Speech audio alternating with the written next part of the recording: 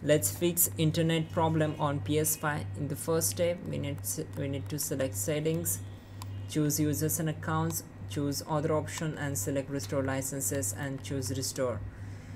Before this, you need to close all the games and apps from your PS5, then go for the restore licenses process. Then choose network, select settings, on the right side choose setup internet connection.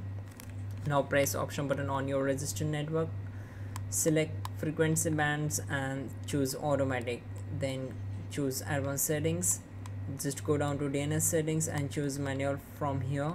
Then you can access primary DNS and secondary DNS. For the primary DNS you need to add 8.8.8.8, then for the secondary DNS add here 8.8.4.4, then select OK. If this not work, what you can do, simply add here 1.1.1.1, then for the secondary DNS add 1.0.0.1 and then select OK.